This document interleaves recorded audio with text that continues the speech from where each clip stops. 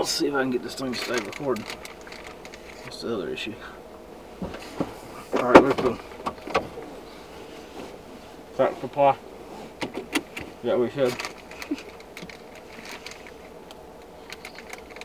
I know it's something with T. Sandwich. Can we get free dinner? Yeah, let's do it. Fine. I'm starving. Why are you starving? I'm hungry. Look, it kept it still. That's like the bumpiest spot right there. So if it bumps, it turns it off? No. It just turns itself off to begin with. I don't know why. I think it's because I hadn't updated the firmware on it since I bought it. Of course, Probably would do it, babe. Well, they don't ever give you any instruction manuals on how to do that.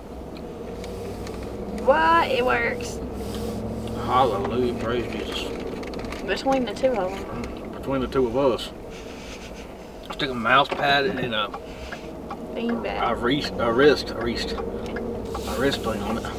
Well, see, I think part of the problem was the plastic underneath it. Mm-hmm. So I was like, we gotta get it flat, or else it's gonna slide. And it needs something to prop it up.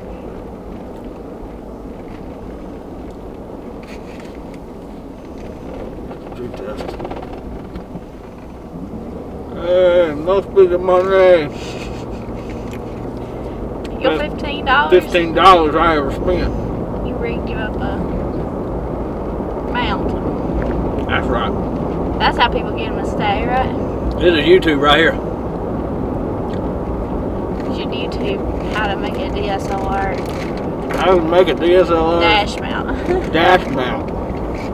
Make sure you got a Ford F-150 With a tray in the dash.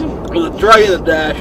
There, that's right. And then get you a black mouse pad so it matches the inside truck. And get you a black beanbag. Beanbag's gonna cost more than the mouse pad. Put the mouse pad over.